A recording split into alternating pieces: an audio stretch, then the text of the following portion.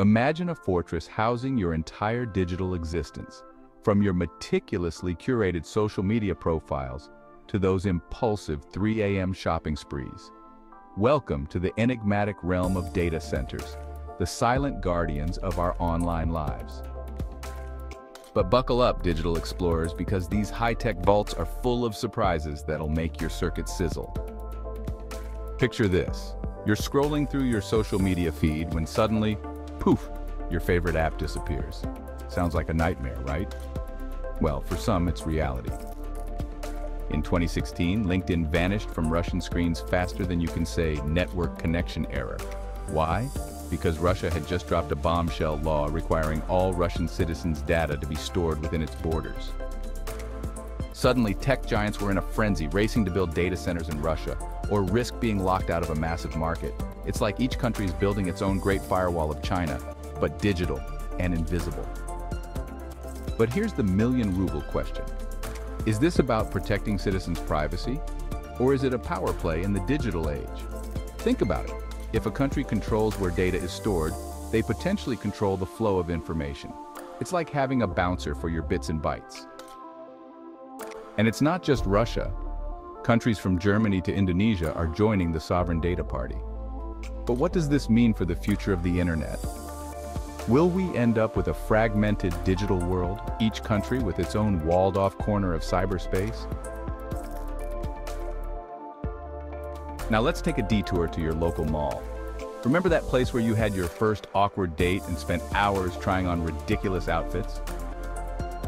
Well, what if I told you that your old hangout spot is getting a high-tech makeover? That's right. Defunct malls across America are being reborn as data centers. It's like the retail apocalypse and the digital revolution had a baby, and it's growing up in your old food court.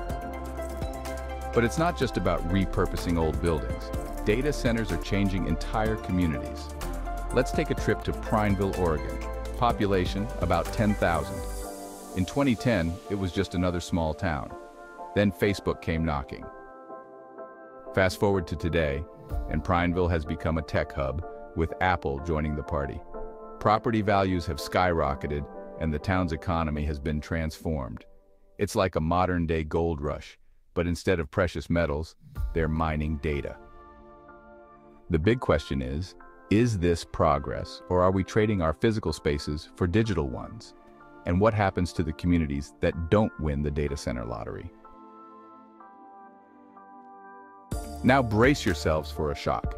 If the internet were a country, it would be the 6th largest consumer of electricity. A single data center can use as much power as a small town. Here's a brain teaser for you. What uses more energy annually? A. All the Christmas lights in the UK during the holiday season. B. All of Google's data centers worldwide. Well, it's the twinkling lights that spread holiday cheer, but don't let that fool you. Data centers are energy-hungry beasts, and their appetite is growing. In 2020, data centers gobbled up about 1% of the world's electricity use. That's enough to power millions of homes. And with our insatiable appetite for cat videos, cloud storage, and cryptocurrency mining, that number is only going up. But here's where it gets really wild. As we make our data centers more efficient, we're using them more. It's like trying to save money by buying things on sale. You might get a good deal, but you end up spending more overall.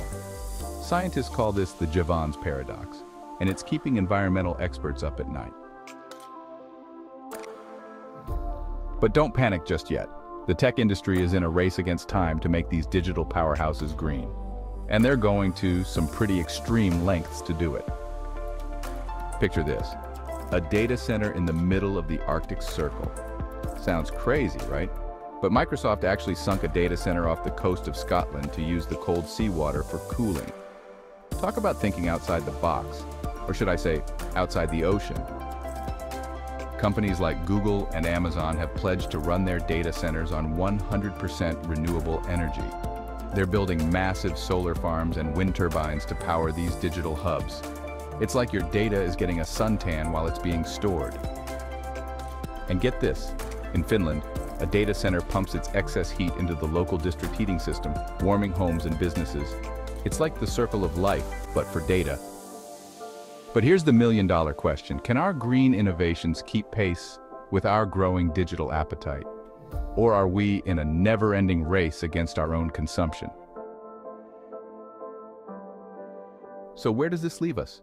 Are data centers the unsung heroes of our digital age, or energy villains in disguise? Are they breathing new life into struggling communities, or creating a new kind of digital divide? One thing's for sure, these digital warehouses are far more than just blinking lights and humming servers. They're reshaping our world, one bite at a time. The next time you send an email, stream a video, or leave a comment below, remember, you're tapping into this vast, complex, world-changing network of data centers. You're part of this story. And that story, it's just beginning. So, what do you think? Are data centers our digital saviors or silent energy suckers? Should countries have the right to keep their citizens' data within their borders? And how do we balance our need for data with the environmental cost? Let me know in the comments below. And hey, if this digital deep dive made your brain buzz, don't forget to like and subscribe for more tech tales that will leave you questioning everything you thought you knew about our connected world. Until next time, stay curious, stay connected, and keep asking questions. Because in the world of tech, the next big plot twist is always just a click away.